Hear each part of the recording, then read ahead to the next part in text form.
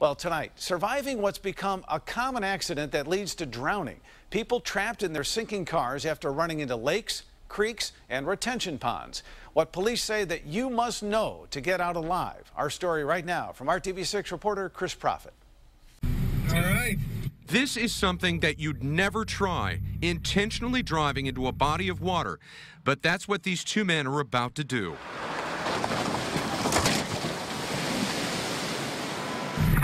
While the state trooper driving the van unbuckles his seatbelt and quickly escapes out of the driver's window, Dr. Gordon Giesbrecht, an expert on surviving submerged vehicles, remains testing the electric windows to see how long they function in the rapidly rising water.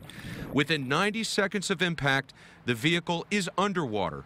That happened to Mary Kay Kidwell's 17-year-old grandson, who accidentally drove into an Indiana lake. His friend, who was a passenger in the car, he managed to get him out the passenger door, but by opening that door, the car flooded and Trey went down with the car. It's a sadly familiar tragedy. According to the National Drowning Prevention Alliance, 10% of drownings happen in vehicles. That's 350 to 400 people each year in the U.S. and Canada. Marion County alone has close to 5,000 bodies of water. And often this is where drownings happen, in retention ponds. A driver, perhaps in slippery weather, slides off the road and ends up in 8 to 20 feet of water.